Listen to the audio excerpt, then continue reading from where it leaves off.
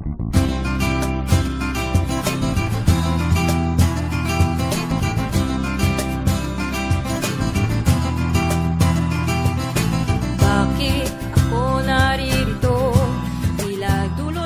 afternoon, international comrades, and to our migranteng kababayans, magandang gabi naman po sa inyo dyan sa Pilipinas at mapagpalayang pagbati po para sa ating lahat. Before we start, here in National Democratic Line Online School, we condemn the killing of Karen Dalechanis who have been martyred by the state forces last Monday. Karen Dal is the third peace consultant who have been killed under the Duterte's regime, and he is one of the political detainees that is released after the People Power Revolution and has been detained again under Arroyo's and Aquino's regime. He is the chairperson of Anakbayan's party list and an NDFP peace consultant. Until his death, he never stopped serving the masses as he carried the call of the land distribution, pushing it through the genuine agrarian reform bill at the Congress and comprehensive agreement on socio-economic reform or CASER and the NDFP GRP peace negotiations. We raise our heart and feast to Karen Dal, voice of the peasants, farmers, and the lasting peace. At the same time, today is the third death anniversary of Kian de los Santos, an innocent 17-year-old boy who was been killed by the state forces of under Duterte's violent war on drugs.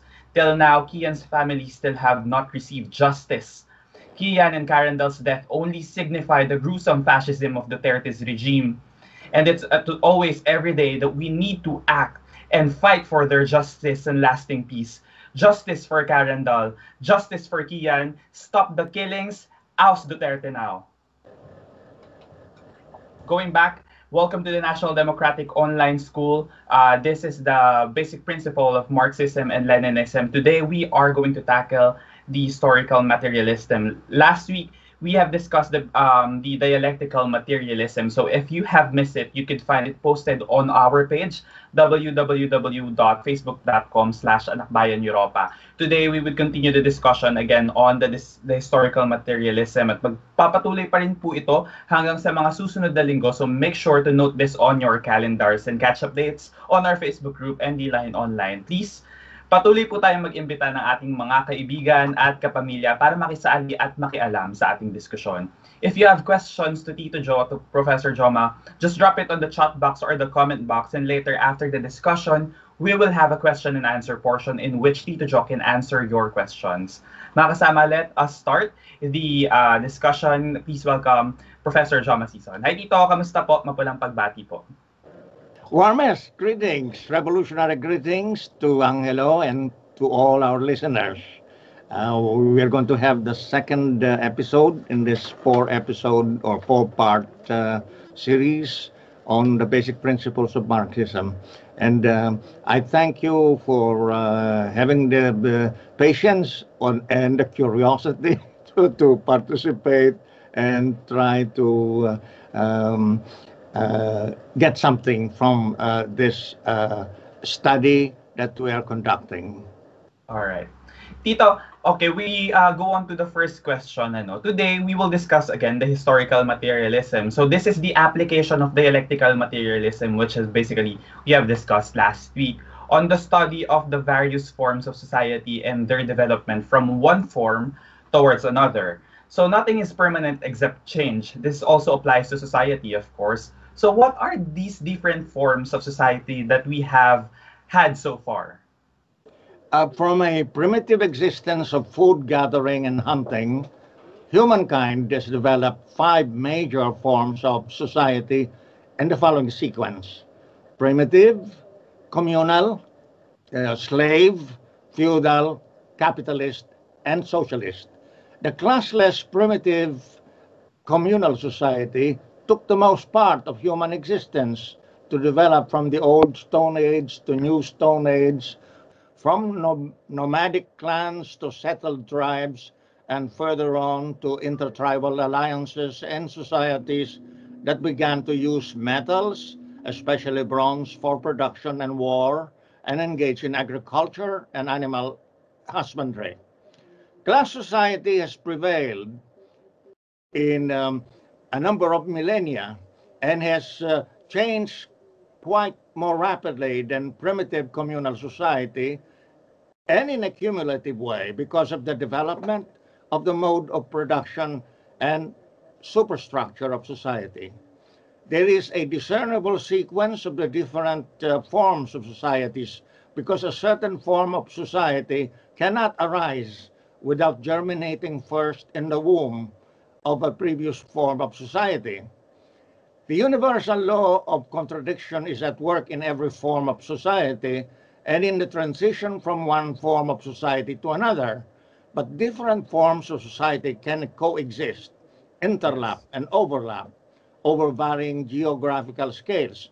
Just consider how the settler colonial society of the US imposed itself on the Indian native tribes and then used African slaves to make feudal plantations and create the big agricultural surplus to export some of it to England and import modern equipment to build industrial capitalism. Tito, historical materialism also seeks to comprehend the interaction between the material base and the superstructure of society. What is meant by the material base of society?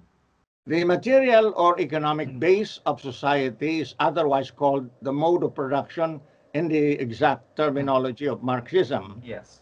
It consists of the forces of production and the relations of production. The forces of production in turn consist of the people in production and the means of production available to them. In class society, the relations of production are determined by the class that privately owns the means of production, organizes the people in production, and distributes the means of subsistence to those who toil. As regards to the interaction of the mode of production and the superstructure, the former arises or develops in time ahead of the latter, which, however, in further time, can either delay or accelerate the development of the productive forces, depending on the main current or character, reactionary or revolutionary, of the relations of production and the entire superstructure. In due course, we can further discuss the interaction of mode of production and superstructure after we explain the content of the superstructure. All right, Tito. The mode of production is significant in society. It consists of the forces of production and the relations of production. So what are these? And can you please give examples on the role of the mode of production and in the development of society from one form to another? In a slave society, the slave owning class owned the metal tools, land, work animals, and other means of production.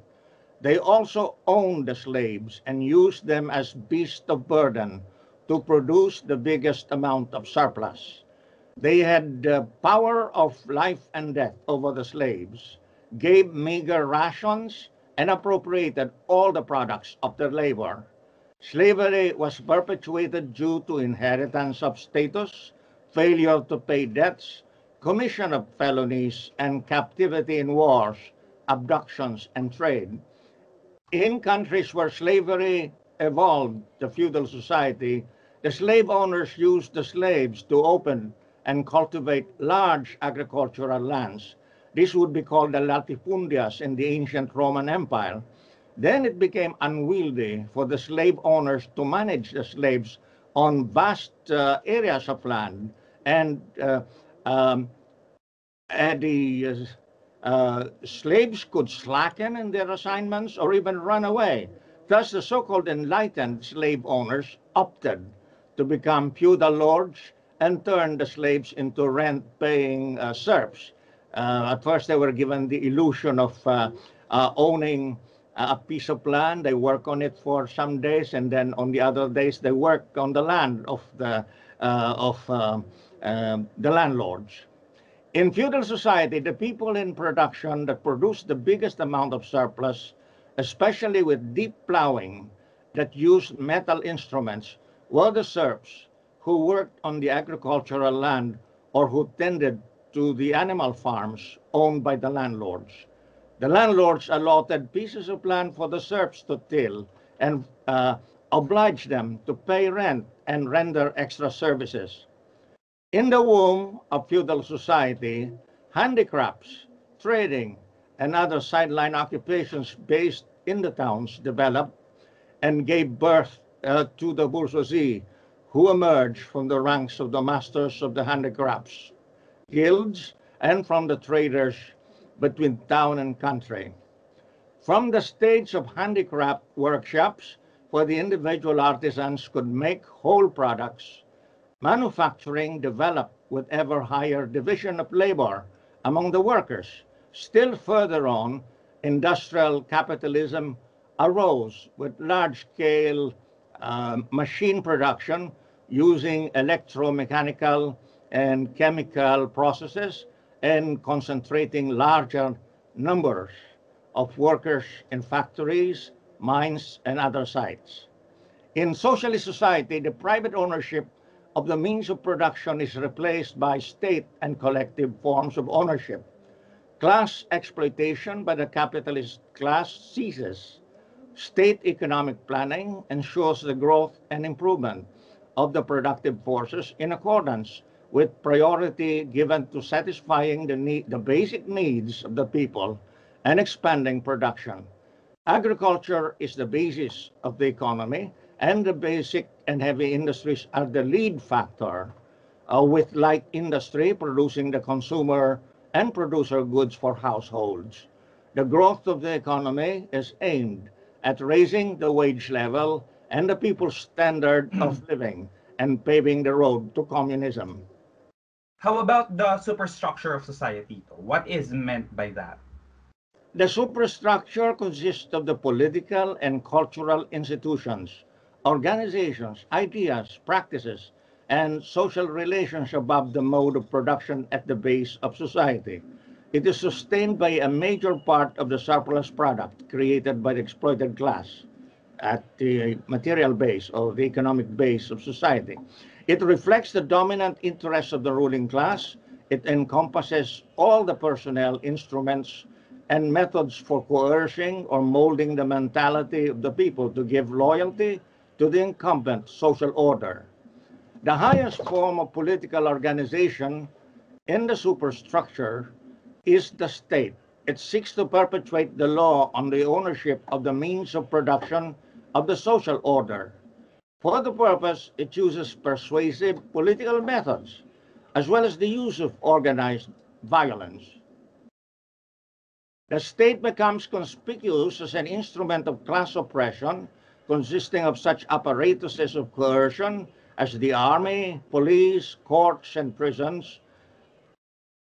Whenever the ruling exploiting classes uses it to suppress the just demands for reforms and revolutionary movements, the cultural institutions and organizations, ideas, and practices express the interest of the ruling class. The dominant religions, the formal education available, the history and characteristics of dominant and related ethno-linguistic communities. They serve to endorse and support the ruling system and captivate the thoughts and sentiments, as well as the traits, customs, and habits of the people. Tito, what is the relationship then between the mode of production and then the superstructure? The ruling class in any society controls both the mode of production and the superstructure and uses them to perpetuate their class dominance. The mode of production is in charge of the economic wherewithals of the society and provides the economic surplus for maintaining and expanding the superstructure. If I may explain in simple terms, no? Without production, without the food, clothing, and shelter that you have, you cannot engage in philosophy, in music, in whatever higher forms of social activity, above, above ensuring that you have the means of subsistence so you don't starve. No? So first of all, you must ensure that you don't starve for you to be able to exist and to operate at higher levels of social existence. The working people are responsible for sustaining the facilities, lives, and activities of the politicians, the military and police, the philosophers, the academicians, scientists, priests, artists, and creative writers who inhabit the superstructure. The superstructure involves a few political and cultural personages, but they are attended to and assisted by many more people who belong to the exploited and oppressed classes. When the forces of production grow to such an extent that they run against existing relations of production, the class struggle becomes conspicuous and becomes reflected in the various aspects of the superstructure.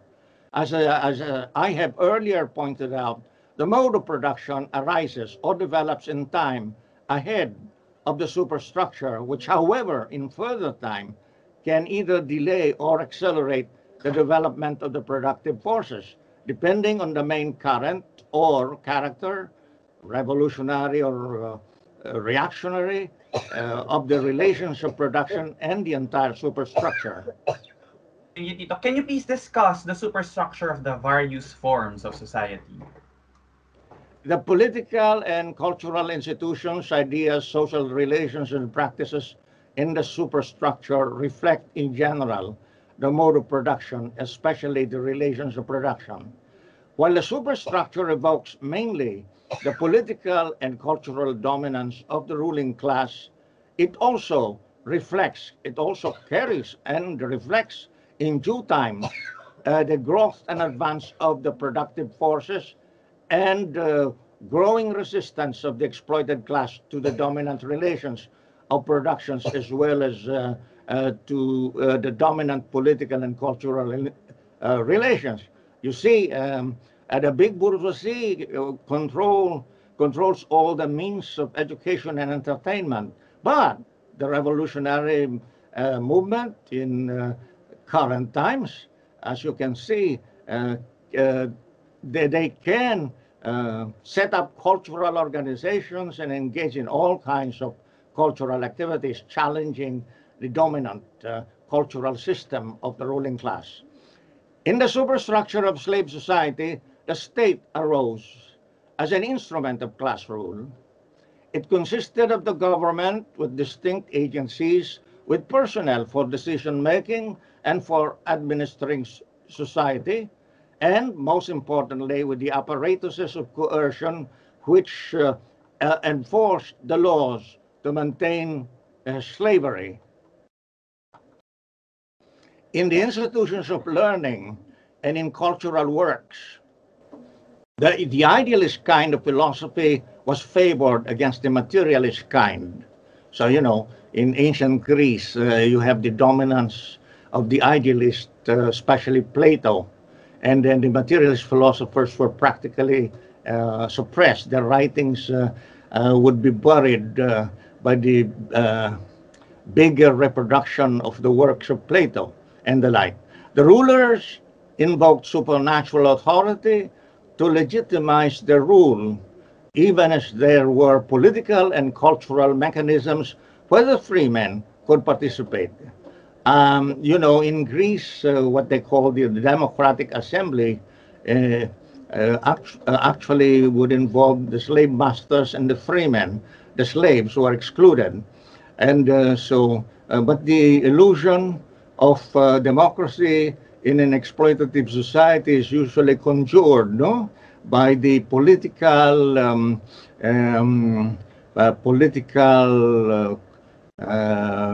activities jointly held by the ruling class and the intermediate class. And so that was the case in ancient Rome. So it is also the case in the present situation, where the intermediate class, or so-called middle class, is a some kind of device for creating the illusion of democracy. In the superstructure of feudal society, the state was the principal instrument of the monarchy and the feudal aristocracy, who drew power for their ownership of land and control over the serfs. In Europe, the Roman Catholic Church became a powerful partner of the state.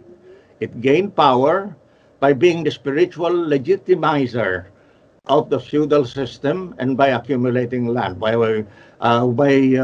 spiritual legitimizer, I mean,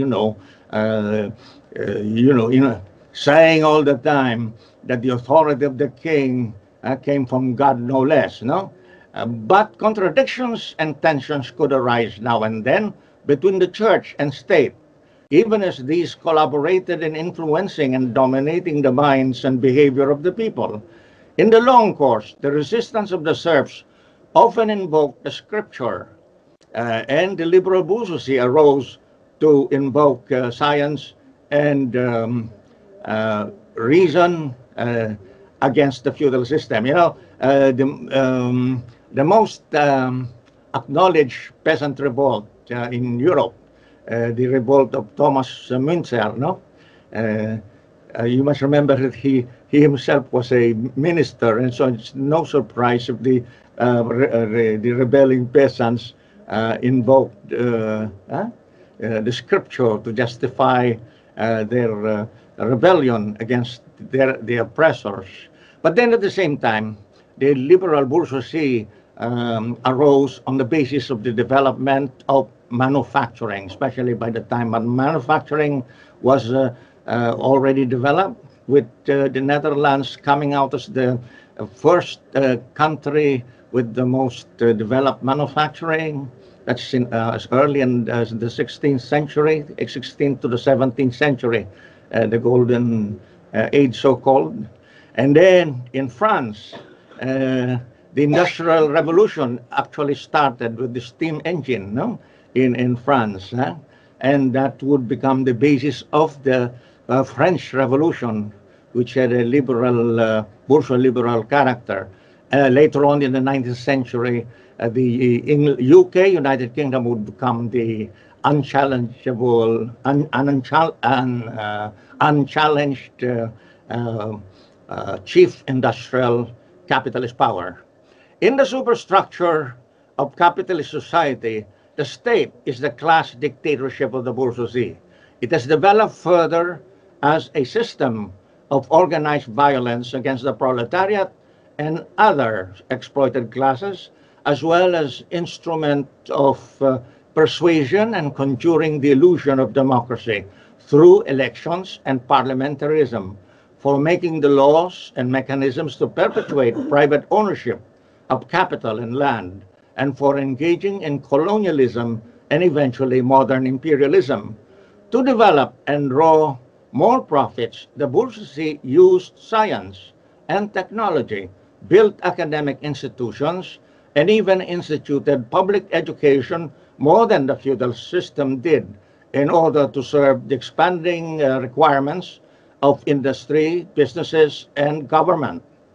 In the superstructure of socialist society, the state is the class dictatorship of the proletariat to stand for upholding and developing socialism and defending the people against the bourgeoisie and imperialism.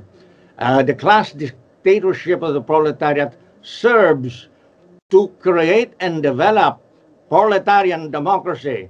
The exercise of coercion, class coercion, is against the bourgeoisie that might reemerge, and the international bourgeoisie or imperialism that continues to threaten a socialist society. The institutions and organizations are expanded tremendously, and they promote the materialist scientific outlook, methodology, and morality of socialism. The proletariat, as the leading class, is dedicated to building socialism as the first phase of communism, or as a phase transitory to communism. Tito, what can we say that a society is ripe for radical transformation? It was Lenin who clarified when a society is ripe for radical transformation. First, the society is already stricken by a crisis that is so severe that the ruling exploitative class can no longer rule in the old way. Second, the people are desirous of revolutionary change. And third, a revolutionary party has arisen and developed to be strong enough to lead the revolution. In the time of Lenin, Russia was ripe for revolution when Tsarism and then the bourgeois government of Kerensky could not extricate themselves from imperialist crisis and war. The broad masses of the people and the Soviets of workers, peasants, and soldiers wanted revolution, and the Bolshevik Party was strong enough and ready to lead the revolution.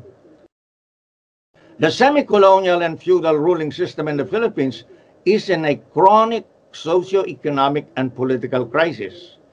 The oppressed and exploited people are therefore desirous of revolutionary change, and the Communist Party of the Philippines has grown from small to big and from weak to strong on the nationwide scale, and is strong enough to carry on the People's Democratic Revolution through protracted People's War.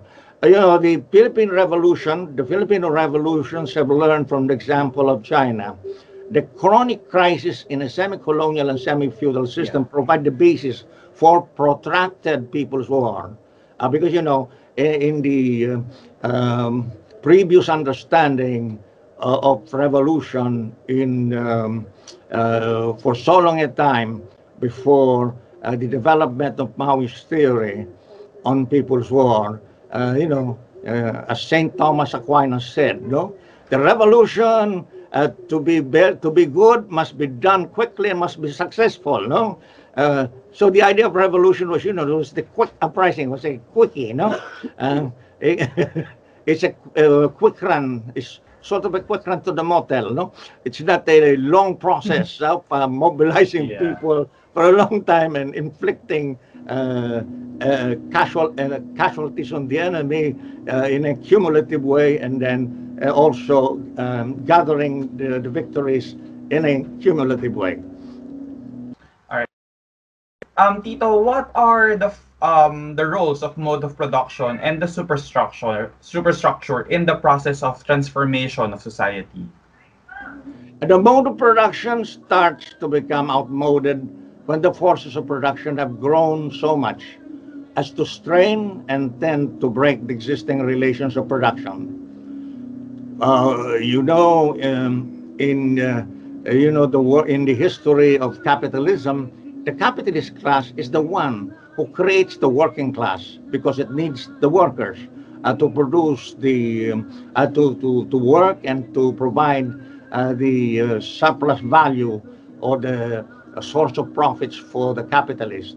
And but a time comes when the working class moves up in its consciousness from just being aware of their own existence, a class in itself, and then the level of consciousness rises to the level of the class for itself, and then it begins to form unions to complain and make demands against the starvation wages, and then that level of consciousness for the working class rises further to the level of revolutionary ideas.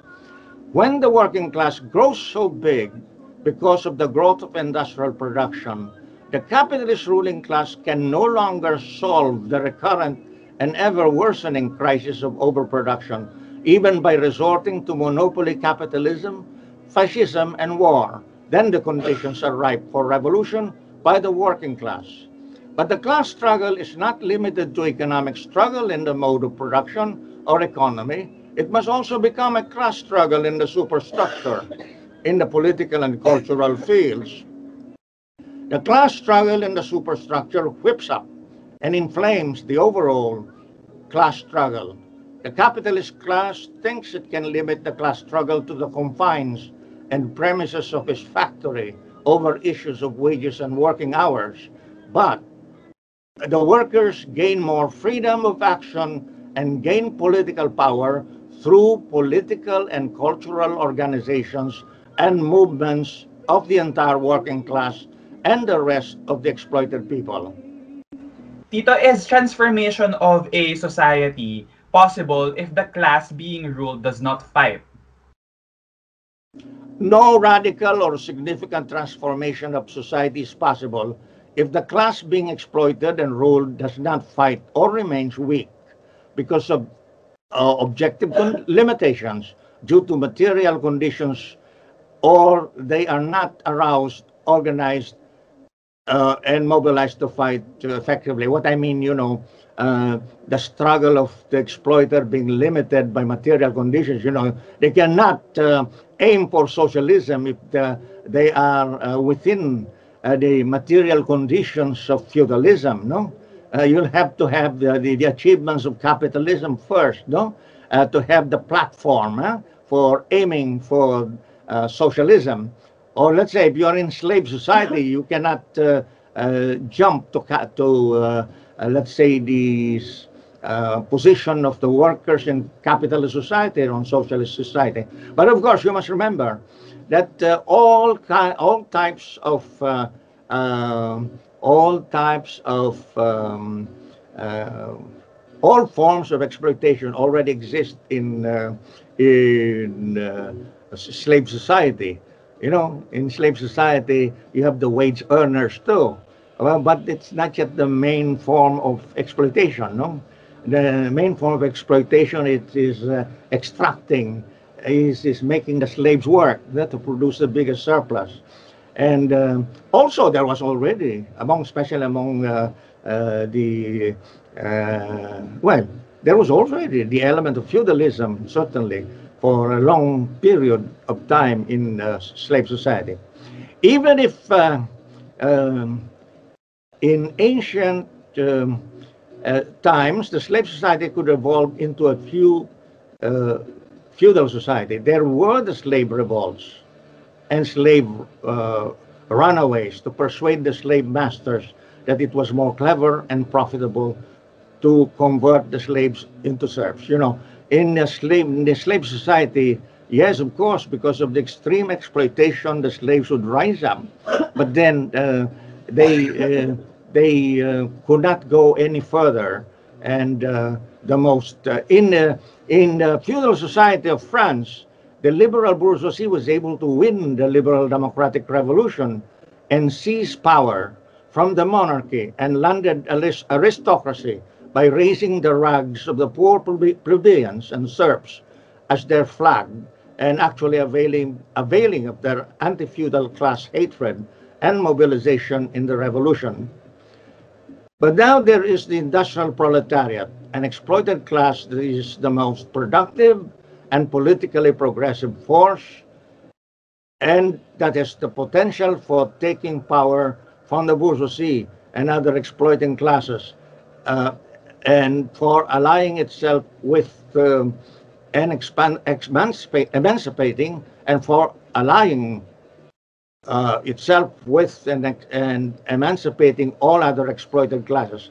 This is a class for carrying out the radical rupture from the millennia and institution of private ownership of the means of production, which has been the basis of exploitative class society. Tito, is having a vanguard party required for social transformation? Or has the society not been changed before by mere just spontaneous uprising? Or what is the importance here of a leading party? In the current world era of modern imperialism and proletarian revolution, it is absolutely necessary to have a vanguard proletarian party to lead the revolution in any society ruled by the industrial monopoly bourgeoisie, as in capitalist countries, or by the comprador big bourgeoisie, as in the semi-colonial and semi-feudal Philippines.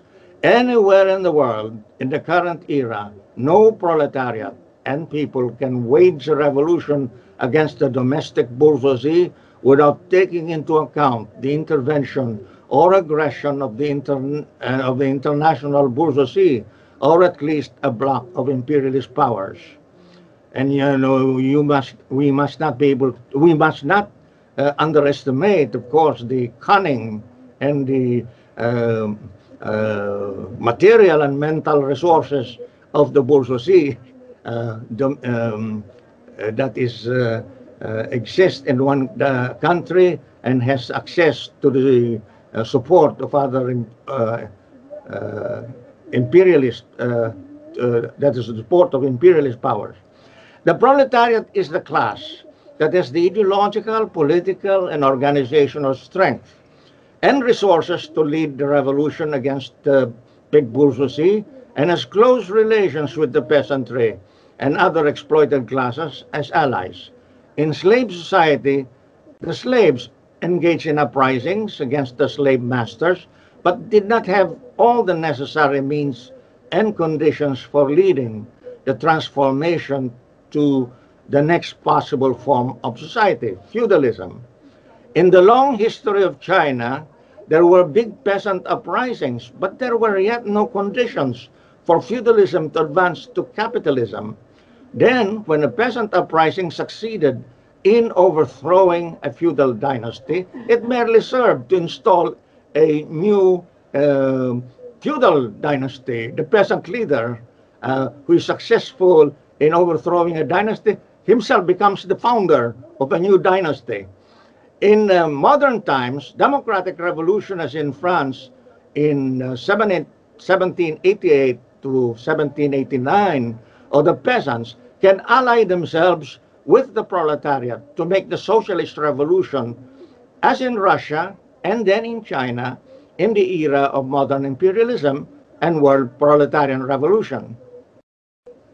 Tito, can you please explain how social transformation has occurred in the history of mankind from primitive communal, slavery, feudalism, and capitalism, and how certain are we that the next social transformation will be towards socialism?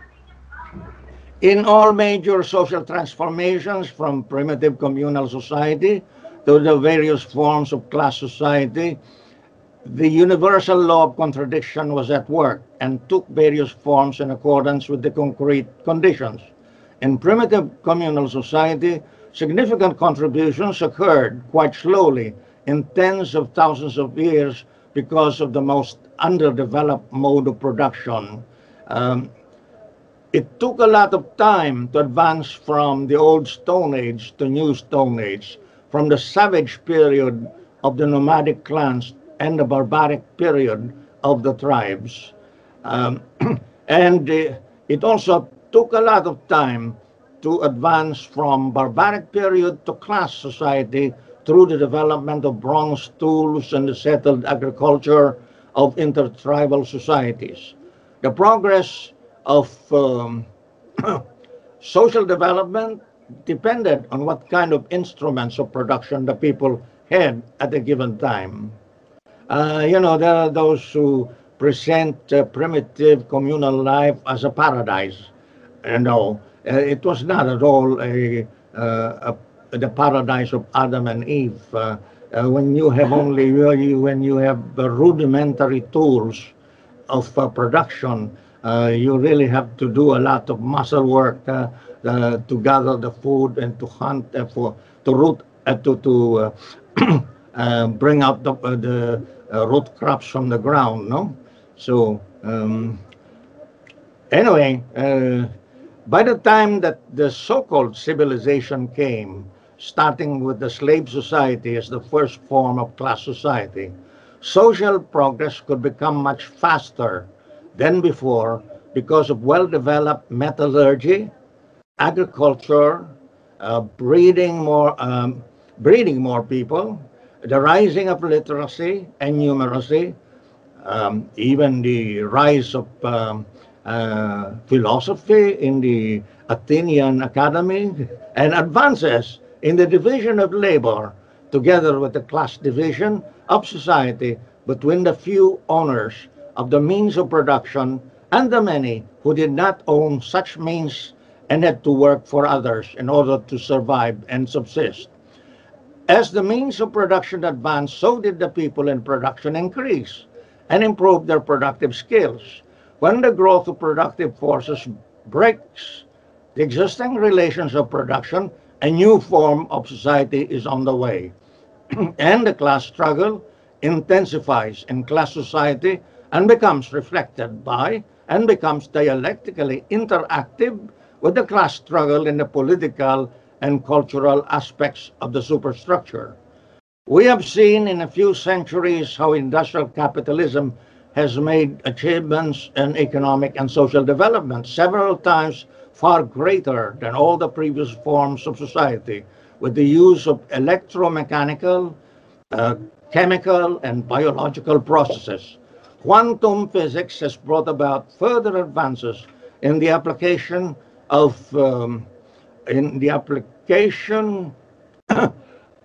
in both the mode of production and superstructure. Unfortunately, the monopoly bourgeoisie uses all these advances for exploiting the proletariat and other working people, worsening the crisis of overproduction and unleashing state terrorism and wars of aggression. After all the irrationalities and injustices under neoliberalism in the last 4 decades, the toiling masses of workers and peasants are rising up in anti-imperialist and democratic struggles for a socialist future. The crisis of the world capitalist system is now rapidly worsening, and the only way to overcome the dangerous escalation of inter-imperialist contradictions is for the proletariat and peoples of the world to unite and intensify their struggles against imperialism and all reaction. We are now in transition to the resurgence of the world proletarian revolution. Thank you so much, Tito, for having us, for answering our questions. We will now then proceed to our question and answer portion. So if you have questions for the discussion about historical materialism, just drop it on the comment box of our live video or in the chat box in our Zoom. Then so Tito Joe could answer it. But before that, we will be having just a quick break. Let's watch this video for Kian de los Santos for our break. ND Line will be right back for you. Dahil sa kuha ng CCTV ng barangay, kitang bitbit ng dalawang nakasibilyang pulis si Kian Lloyd papunta sa direksyon kung saan ito napatay. Yung nangyari, dito 17 years old. Bigla kong naalala ang aking dalawang anak. Ang ama ko po ay pinatay. 1 taon na pong nakakalipas. Hanggang ngayon, wala pa rin pong hustisya. Anong sabi? Nanlaban! 52 anyos! Nanlaban! Ang kuya ko, pinuha nila sa loob ng bahay. Ang kukunin ko sa presinto. Saan ko nakita? Tatakbo ako magkakabit sa morinaryo. Tatabihin ang tatay ko. Makalipas lang ilang buwan. Tinuha ako at tinulok mo ako sa secret jail na yan. Pinayaan nila kami. Siyang na isang lako ang bahay namin. Anong ginawa ninyo? Money under the table. Ako mismo ang nagamot ng pera sa inyo. Mga timbanya kayo. Imbis na ipatupad nyo ang totoong batas nyo, na ipakulong nyo kung sino man ang may sala, bakit kaming mahihirap ang pinagdidiinan ninyo?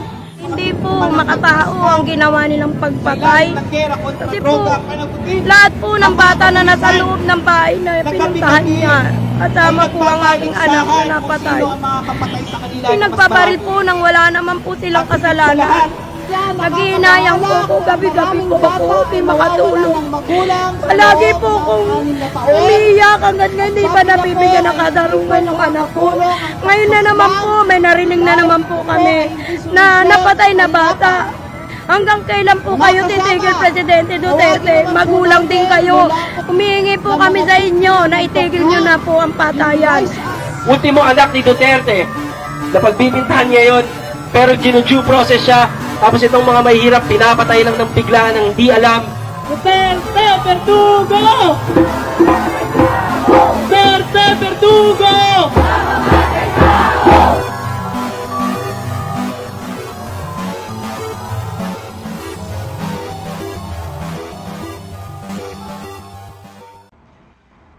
Everyone, so if you are fond of books, we are plugging this online store, which is the Foreign Language Press. So this is an online store for books. Today we are discussing basic principles of Marxism and Leninism. So we have a book there that is being sold. So if you are interested, you could visit flpress.storenv.com and you could see an online store for books there. They sell all the revolutionary books and all books that tackle socialism and other things, as well as philosophy, Maoist in India.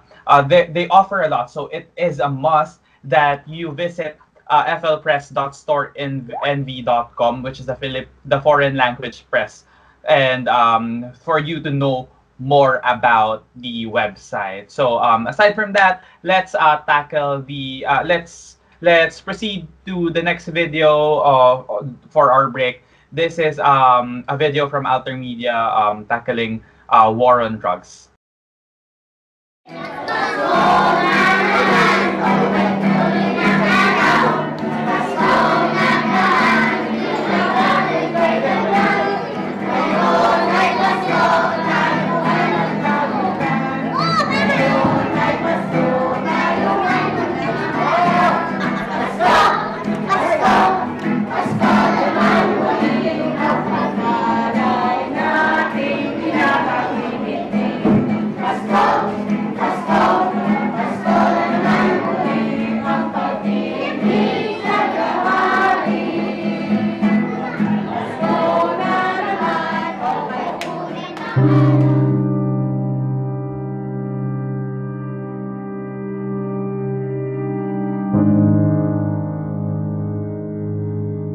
Sa gitna ng pagdiriwang ngayong Kapaskuhan, tahimik na nagdadalamhati ang maraming naulilang pamilya sa mga maralitang komunidad. Katulad ni Lian, pangatlo sa 7 magkakapatid. Noong Agosto 25, pinatay ang kanilang nanay at tatay, mga drug suspect, sa loob mismo ng kanilang bahay. Nung nakantok na kami, natulog na kami, tapos pinatay na yung ilaw. Tapos, natulog na kami yan, yung mga sandali lang, mga alas 3. Yun po, po sila yan. Una po yung papa ko. Si mama naman po nagmamakawas, sanabi niya po na nag-ano po sila, tawag sumuko naman po sila, ba't nila papatayin ka sila. Kasi sabi sa akin ng lalaki, ano daw po, tingmigil ka, barilin kita, tinutukan po ako ng baril. Sabi ng mama ko, wag po, anak ko yan, huwag yung pabarilin. Madami pang pangarap yan, sabi ko ng mama ko. Tapos, binaril ko ng mama ko. Tapos yung papa ko, gumagalaw pa yung paa. Parang lumalaban pa siya. So, hindi niya na kaya kasi. Tapos pa yung utak niya.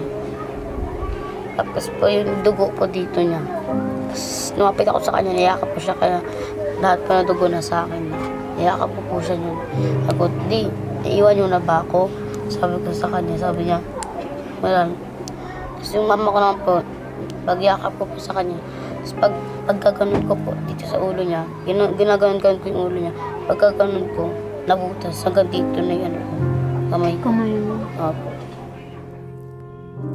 Gaya ni Lian, 3 batang babae ang naulila ni Marco, isa ring drug suspect na pinatay noong December 10, Human Rights Day. 1 taong gulang pa lang ang bunso nila ni Isabel. Nagulat na lang po kami, biglang bumukas yung pinto.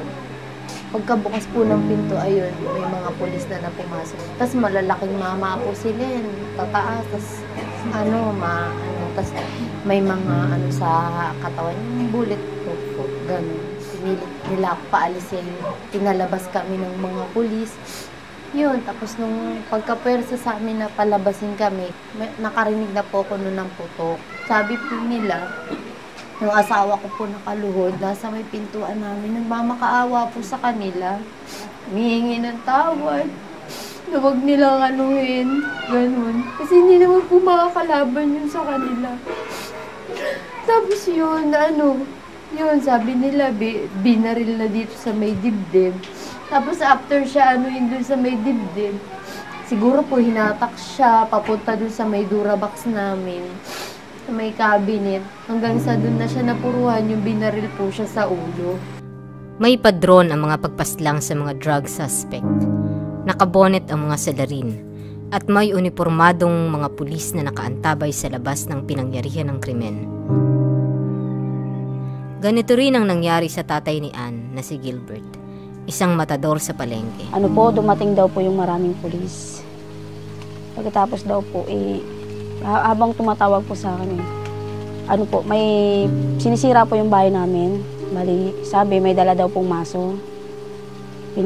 Pinipilit daw pong sirain hanggang nasira po yung pintuan. After po nun, natutulog po yung tatay ko. Tapos po, nung nagising po yung papa ko, sabi niya po, sandali lang po, sir. Pagbukas nga po ng tatay ko, dapa, sabi ng pulis.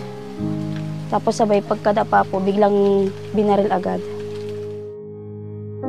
Sa leg po, tapos po sa ulo, bali, pusok po yung bungo ng papa ko. Tagos po siya dito sa kabila. Diyan po sa may loob ng bahay, tapos labas po yung utak.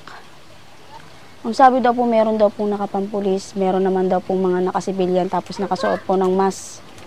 Nakamas po sila para hindi po makita yung mukha. Bali, mata lang po nakikita, tsaka bunga. Tinataboy ng mga otoridad ang mga kaanak habang nililinis nila ang mga bakas ng krimen at umano'y nagtatanim ng ebidensya. Yung mga pulis nung time na pinatay yung anak ko, nagmamakaawa ako sa pulis na papasukin nila ako. Kasi mama niya ako hindi ako ibang tao na nanay ako. Bakit ayaw nila ipakita sa akin yung anak ko? Hanggang sa naglupasay ako doon sa kalsada, nagmamakaawa ako na papasukin ako. Ay wala pinagmumura ko nga lahat ng mga pulis doon para papasukin ako. Pero hindi sila naaawa sa akin. Kahit ando na ako na halos gumapang sa kalsada, nagmamakaawa ako sa kanila. Wala, tawanan pa ng tawanan ng mga putang inang mga pulis na yun dahil naka-uniforme sila. Sabi ko nga, lusubin nyo ang Malacanang, lusubin nyo ang Sandigang Bayan dahil andun ang mga big time Ang anak ko big time, wala ngang makain, walang pambiling gatas, di ba? O big time ba ang tawag doon? Palabas nila may baril. Sabi ko nga sa kanila, kayo ang may gawa niyan, hindi naman sa anak ko yan, inilagay nyo lang yun Tanong ng lahat ng mga kaanak, bakit kailangan pang patayin ang kanilang mga mahal sa buhay? Kung tutuusin na may bisyo nga papa ko, pero kung sabihin natin nagtitinda po siya, dito sana po maganda po yung buhay namin ngayon. Tulad po niya, nakita naman pulis yung bahay namin. Ano lang naman po, trapal-trapal lang naman po yung dingding. Dapat alamin po nila muna yung background ng isang adik bago po sila pumatay ng tao.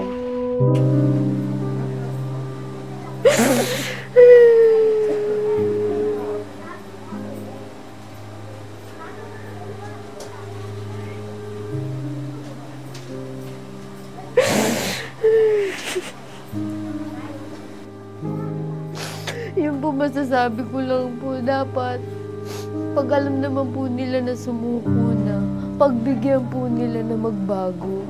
Hindi naman po dapat lagi patay agad. Pwede naman pong ikulong, di ba? Kahit ikulong na nila ng habang buhay, at least andyan.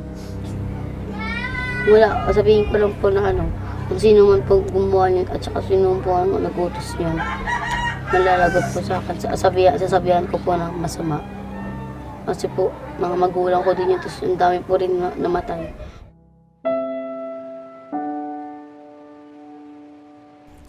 Sa barangay Bagong Silangan, Quezon City, kinakanlong ng simbahan ng mga drug-dependent na nais magbago.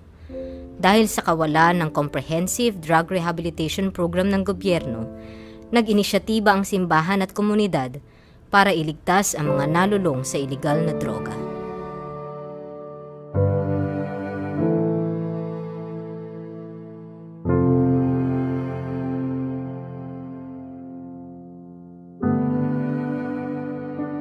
Pumapasok dito dahil sa pwedeng walang hanap buhay, pwedeng nagkaroon ng problema sa pamilya, pwedeng dahil itinulak ng pagkakataon. Halimbawa, yung isang basurero, yung isang matador, kaya siya gagamit dahil kailangan niyang makasurvive dun sa baho. No? Kailangan niyang hindi makatulog sa kanyang gawain. Pero kung maayos yung kanyang buhay, hindi siya gagamit nun. Ito po ay malaking negosyo na may malaking kumikita at nakikinabang. Kaya nga, mayroong nagpuprotekta. At sino yung nagpuprotekta? Sa haba ng panahon, no, nahandun din mismo sa loob ng gobyerno. Hindi mawawala yung illegal na droga hanggang ang nagpapatupad din ng war on drugs ay yung involved doon sa illegal na droga. Christmas wish ng mga batang naulila sa war on drugs na mabuo ang kanilang pamilya. Alam nilang hindi na ito matutupad kailanman. Pero marahil, umaasa pa rin silang may makikinig at kakalinga sa kanila.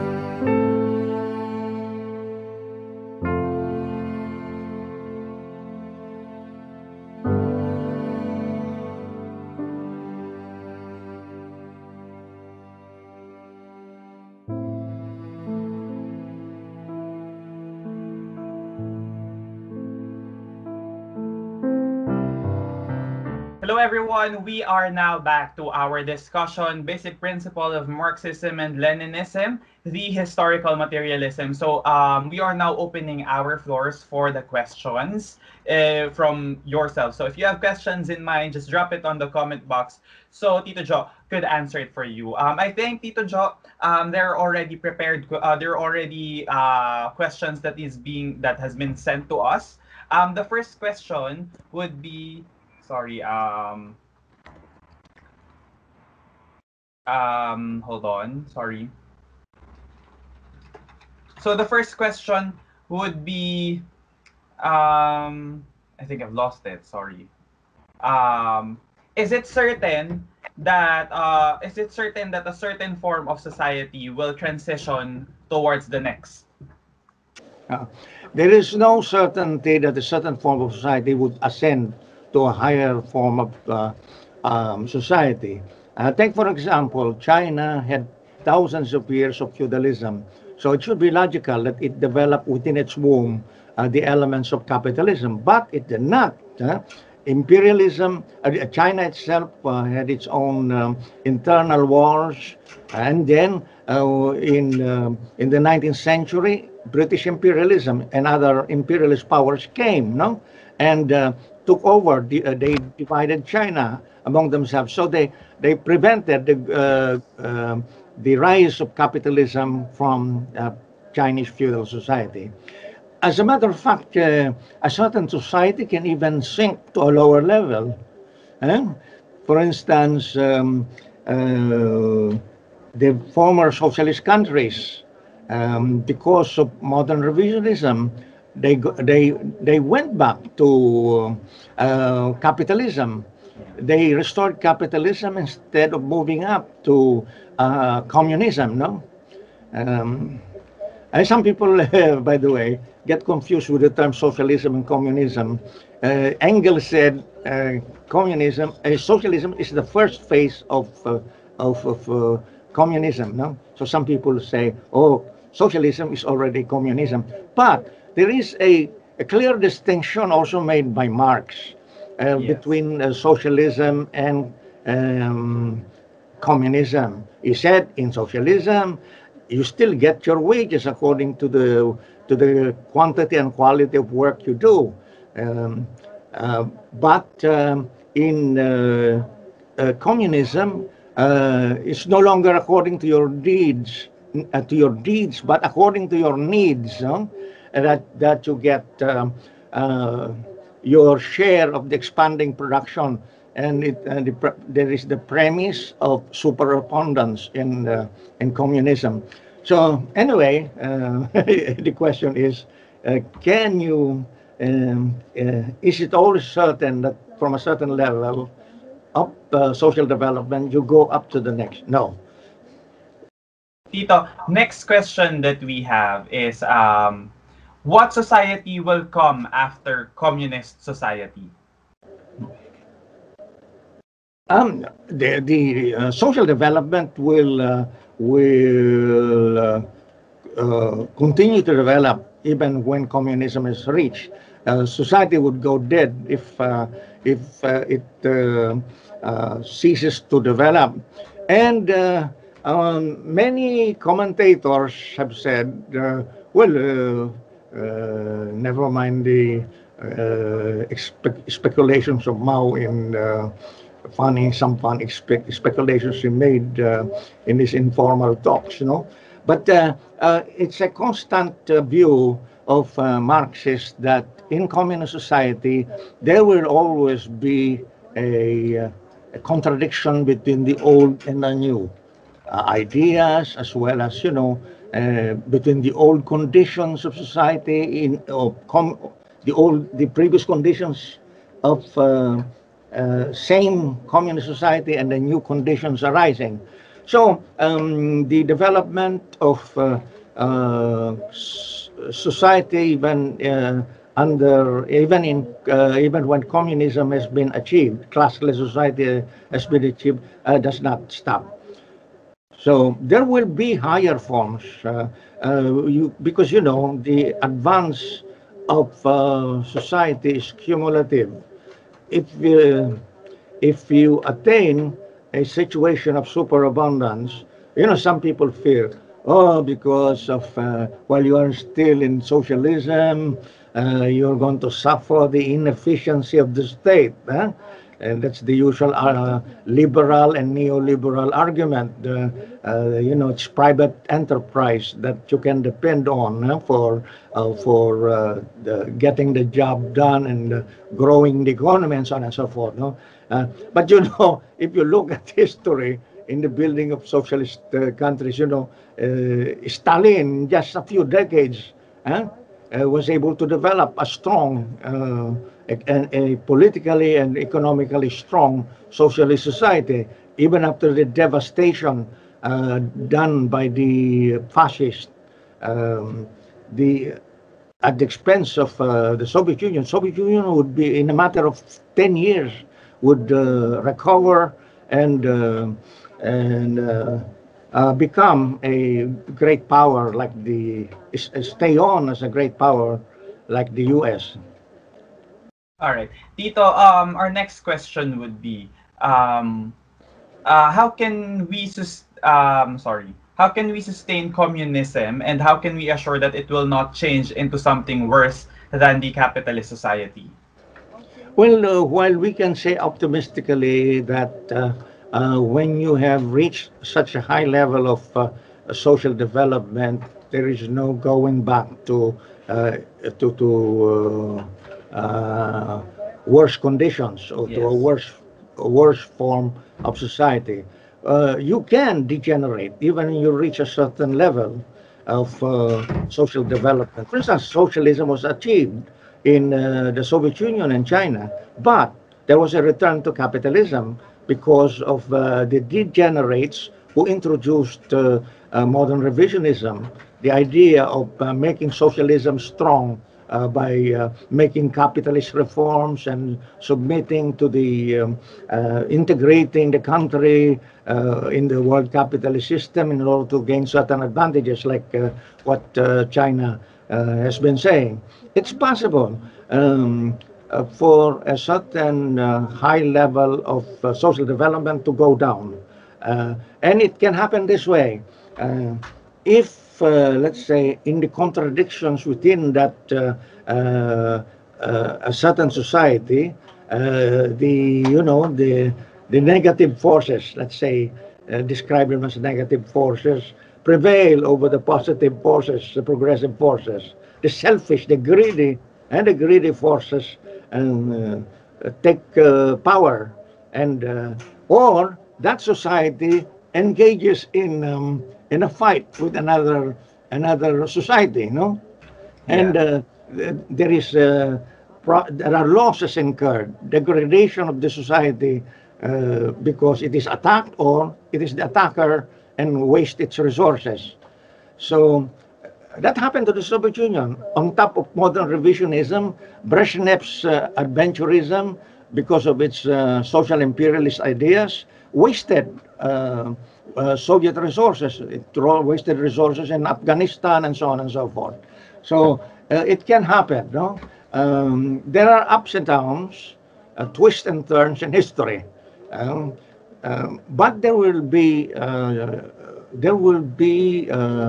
a definite ascendance of the level of social development in general, because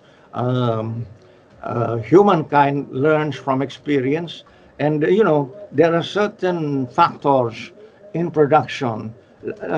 Let's say in the application of science and technology, you keep on improving the means of production and also the quality of life. But there is a big but, no?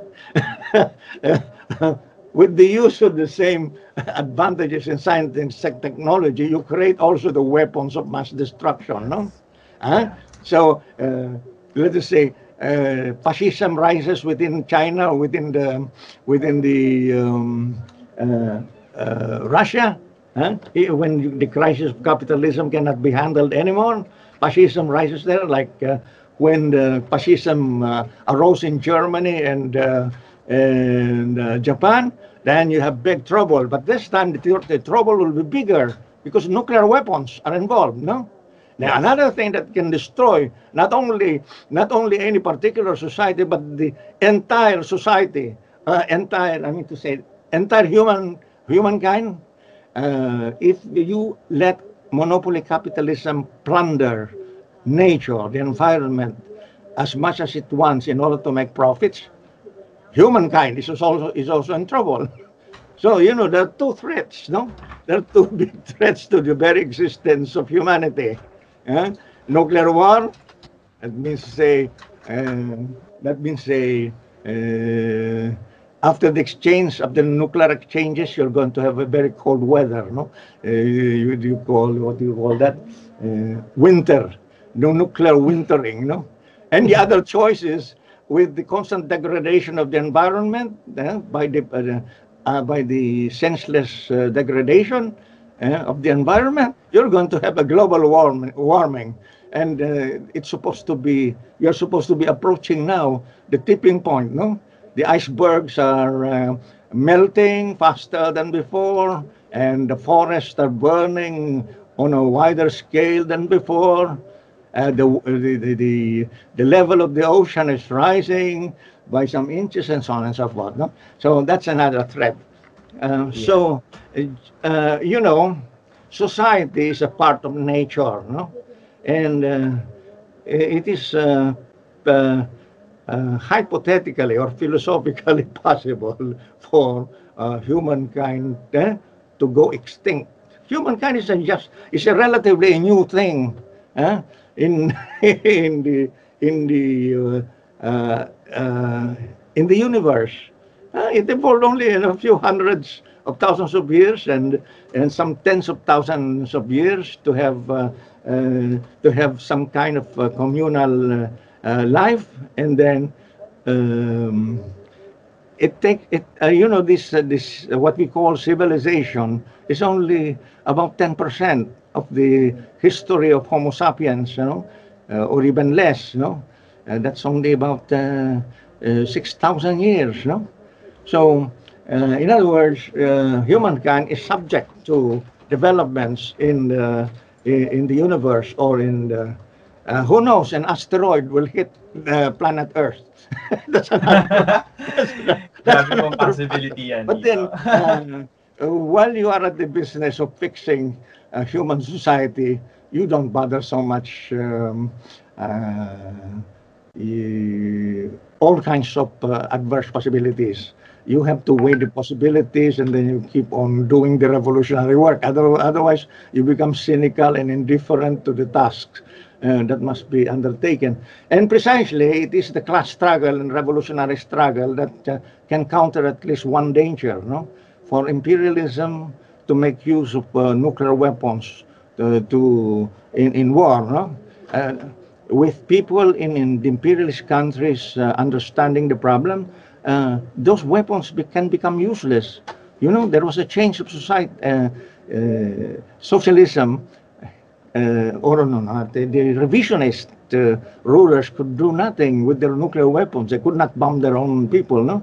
When they were rising up, because they were dissatisfied already with the oppression and exploitation that they were suffering. Unfortunately, the same revisionist leaders which deteriorated their life would lead them back to capitalism, no? All right. Tito, next question naman, di ba? Other questions would be, many use the example of the USSR and also China as an example of a failed communist society. Is this an accurate example, or why is it erroneous to use those examples to prove the effectiveness of communism? You can say it's a failed socialist society, but you must give the proper explanation that still capitalism that corroded it. I mean, the revisionists are the virus of capitalism that inflicted a COVID-19 type of attack on socialism from the it hit the lungs and all the vital parts of Chinese society. Dengueism is COVID-19, and because there's no denying that China has become capitalist, and not only capitalist but even an imperialist power, taking over Philippine Islands, taking over, violating the sovereign rights of the Filipino people, and taking over the maritime features in our exclusive economic zone in the West Philippine Sea. No socialist country would do that. So there's no denying that China has become another vulture. But the anti-communists should not be happy that and claim that if they can say, if it is a matter of fact that a certain socialist society returns to capitalism, mankind is in a better situation. No, we are now in a better situation. I mean to say, we are now in a worse situation in which people suffer more now. The deeper and graver crisis of capitalism, and the more dangerous contradictions between the imperialist powers. The addition of two imperialist powers to the previous ranks of imperialist powers has made put capitalism in bigger trouble, and therefore the conditions are again favorable for socialism to bounce back. Real socialism this time will learn from the lessons, from the positive and negative lessons of the previous socialist societies that failed. No? There's nothing wrong to. It's okay to say socialism failed because it was betrayed by those who were responsible for maintaining socialism. It's a case. It's a case of syntax now, because it is as if socialism per se, socialism by being good, or being supposed to be good, or by being by itself, committed suicide. No, it was not. The real revolutionaries were beaten, defeated by the counter-revolutionaries who brought back socialism to China.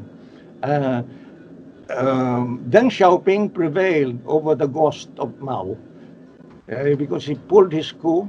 He pulled a successful coup after the death of Mao. But that only goes to show that in the balance of forces within the Communist Party, within the state and society, the proletarian revolutionaries, including Mao, could not anticipate everything.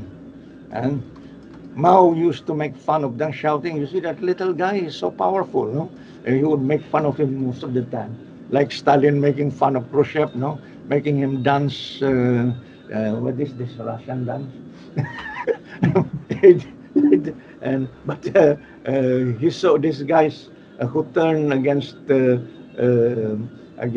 socialism and are often underestimated. But they first gain the confidence of people within the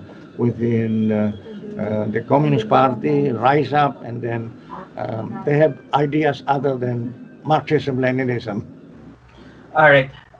Tito, next question would be, in what form of society is the Philippines now, according to the historical materialism, and how will it transition towards socialism?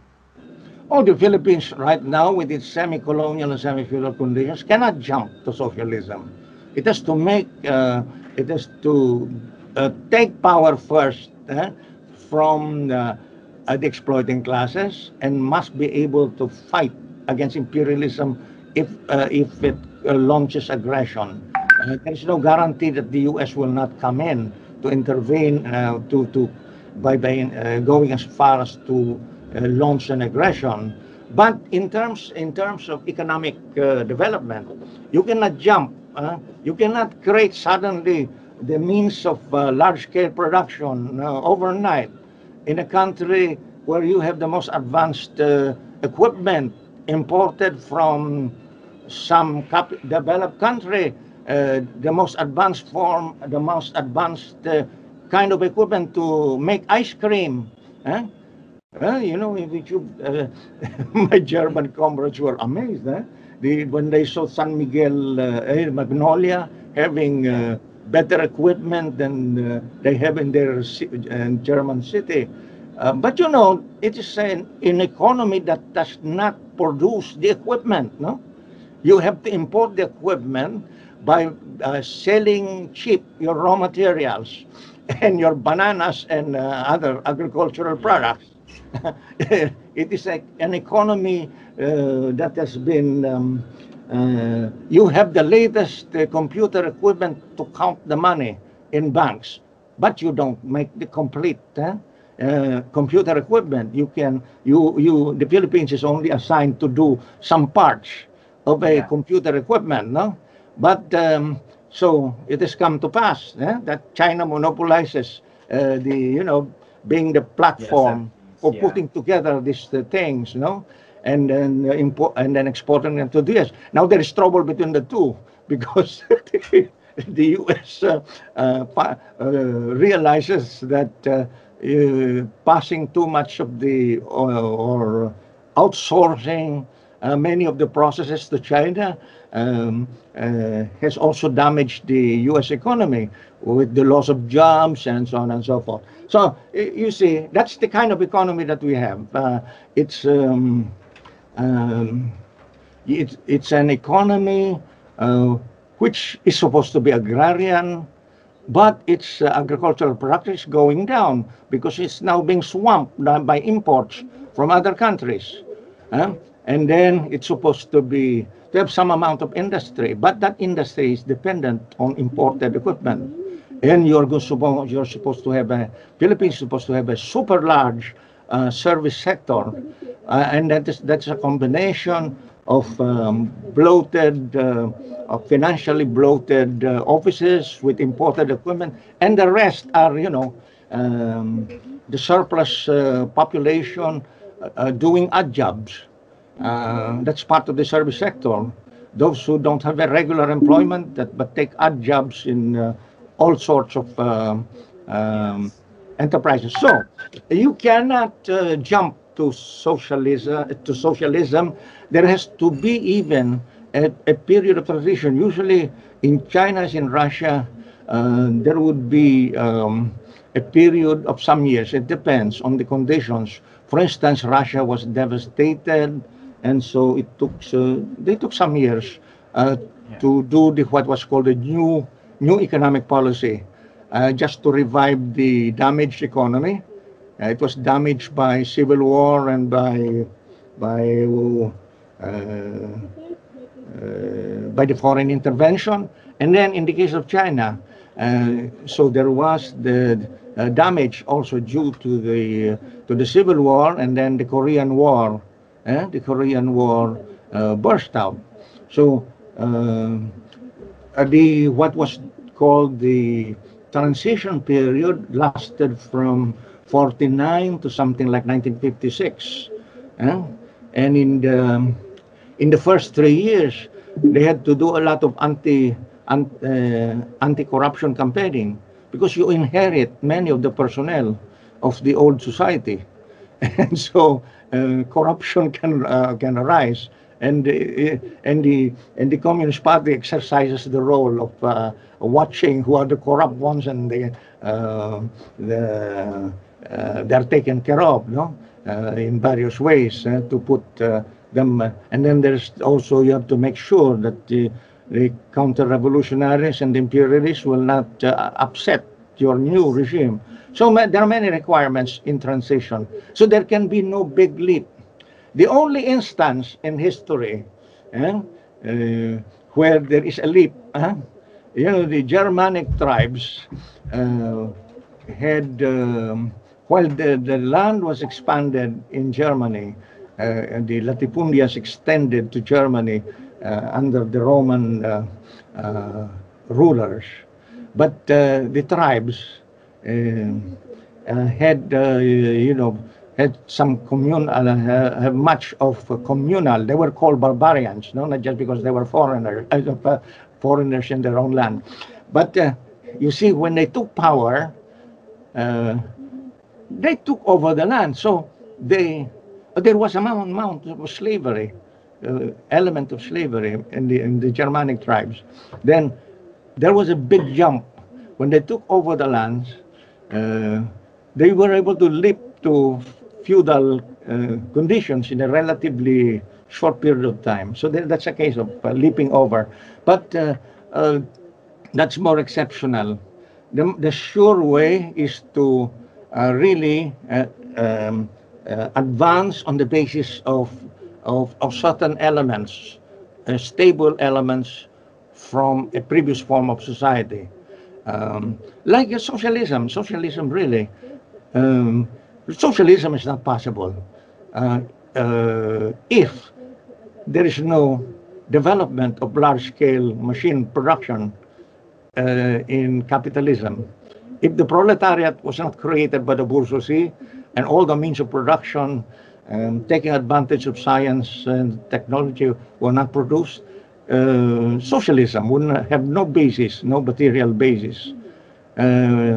So actually socialism will use the material base, the forces of production that existed already in capitalist society. The only question there is to change the relations of production and then to recast the entire superstructure in favor of the proletariat. No. So I hope it's clear that the Philippines cannot make a big jump to socialism, but indeed we can put it this way to be clear. No? So the People's Democratic Revolution is a new democratic revolution in the sense that the proletariat is the ruling class. So the democratic revolution essentially must be accomplished by liberating the peasantry. But actually the socialist revolution begins. It begins upon completion, upon the basic completion of the democratic revolution. With the seizure of political power, socialist revolution begins. But of course, it begins from point one, no? I say point one because it has certain industries to take over, even if of an inferior kind, comprador type, and imported from the equipment is imported from abroad. But those are, and then of course. The other important aspects of the economy, the sources of raw materials would be under control by the working class, and they make sure that the natural resources should be used for the development of the country, not for export to greedy China. China that has a very sharp appetite for natural resources. Tito, next question would be, how can we explain historical materialism to the masses, or in what way we can easily explain it to them in a sense that they can easily grasp it? You know, the masses are what you might call practical materialists and practical atheists. They will not be able to survive without their respect for material things and what are the things that they must do in order to survive. No? But I understand what you mean. how to bring to the peasants the philosophizing and the Yes. explanation and the explaining Yes. how to account, because leave the peasants to themselves. They might believe in animism, no, or a mix of animism and what the priests say whenever they go to the town during town fiestas, no, or whenever the priest visits the village chapel, no. So there could be a mix of superstition and so on and so forth.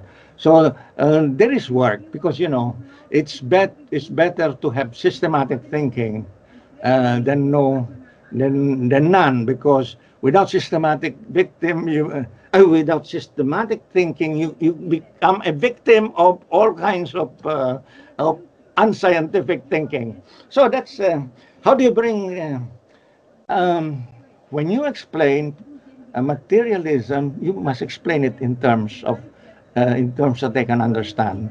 The best thing to do is, if you know a bit of agriculture, we may explain how things are and what man can do, the peasant can do in order to grow a plant, and so on and so forth.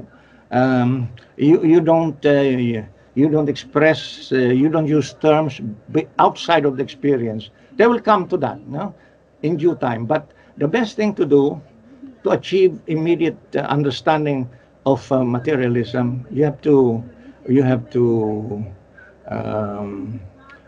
use terms that they can easily understand, terms that they come across in their daily lives. I'm just talking about methods. And then I've seen peasants who have learned philosophy, political economy, and they're better thinkers. They come out as better thinkers after a number of courses than professors, the bourgeois pedantic professors in the university, who imbibe the latest nonsense from foreign universities. England is a good source of all kinds of model thinking, also the US. And there are the best universities, so-called, are actually centers for confounding people. So I would say, that the senators are dumb compared to the peasants already schooled by the revolutionary movement concerning imperialist domination of the Philippines. The senators either pretend or do not really know what imperialism is. Mukha nga, Tito, Next question, Tito, would be, how do you make sure that there will be no revisionists in the party, or which have caused the downfall of socialist states before? Well, there is the experience. It happened, Yes. no? So Yes. that is part of the treasury. Marxism, Leninism, for a certain period of time, would concentrate on how Stalin, and Marx built socialism and how they defeated the enemy. But the most that they knew about revisionism was the revisionism in the Second International, and the revisionists were merely tales of the bourgeoisie in the bourgeois parliament.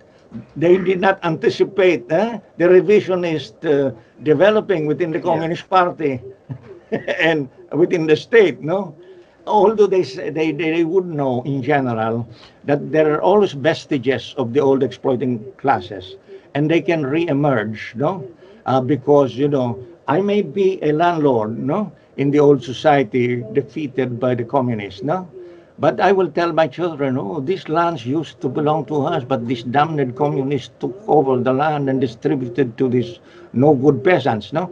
That could be, and then the children will even enjoy free education, no? But some reactionary ideas are already planted, no? And then the landlords explain to themselves and to their families very well, in their own narrow way, how good feudalism is. They will tell you, God created us with different lengths of fingers, and but if you make all the fingers the same, you can do less, no? And then it's in, and then they'll say there are really lazy people. They assume that the exploiters are the most industrious people, no? That's why that's why peasants cannot advance from their condition of tenancy because they're dumb. They would say that, no? Uh, and um, and then, oh, it's not good to equalize people because all of us will be poor, no? Our properties, our big house, our big land would be divided, and we all become poor. And God really ordained that there must be the landlords and rulers who will make sure that palaces are built, no, and churches are built, and so on and so forth, no, because they assume communism or socialism to be a division of the forces of production, the social conditions that persist in their own kind of society, no? And so they think that if, let us say, if, especially, in feudal families, they can only think in terms of the limited conditions. But, in capitalism, it's different. If because only a few billionaires own 80%, no, of the entire world. So there is a lot of wealth to divide. And estimates are that if you divide the wealth in the hands of the Bill Gates and all these billionaires, everyone would have a good life, no? So there is more expanse for the argument, socialist argument, in a well-developed capitalist society, because everything is there that can be dealt with in an equable way without anyone, without some few people exploiting so many people in order to for them to have their wealth and their luxuries. Yes, Tito. Anyway, Tito, I think that was that is the last question that has been sent by the audience. And unfortunately, to our viewers, currently it's 27, and our floors is now closed for the question. So thank you so much for participating and being with us. So, Tito, I think we have already closed the floor for questions, and we have already ended the discussion. Mga kasama, dyan po nagtatapos ang ating discussions sa the basic principle of Marxism and Leninism, the historical materialism. Stand by next week po for our next discussion, which is the political economy. This is on August 23, 2020, same time, 2 p.m. UK, 3 p.m. Central, and 9 p.m. sa Philippines. Same lanes, of course, dito sa Facebook Live ng Anakbayan-Europa. Make sure to note this on your calendars and catch updates on our Facebook group, ND Line Online, for updates. At huwag kalimutang mag-like, mag-share, at mag-imbita upang sumali sa ating makabuluhan at nakamumulat na talakayan dito lang sa National Democratic Line Online School Series with Tito Jo. Muli, maraming salamat po sa pakikibahagi. Ako po si kasamang Christ. Tito Jo, baka meron po kayong gustong sabihin to our viewers before we end. Thank you for participating in this webinar. I hope that you've been able to pick up some ideas and enlighten you on matters that need some explanation. And I hope that you participate in the next episode, because this is a 4-part series, and it would be good for you to complete the series in order to have a complete view of what is the content of the basic principles of Marxism-Leninism. All right. Thank you so much, Tito Jo. Muli, ako po si kasamang Christ, kasama si Tito Jo. Mapagpalayang gabi po para sa ating lahat. Panoorin po natin ang video, tribute video po para kay Ka Randy sa ating closing. Tek, paki-play na po.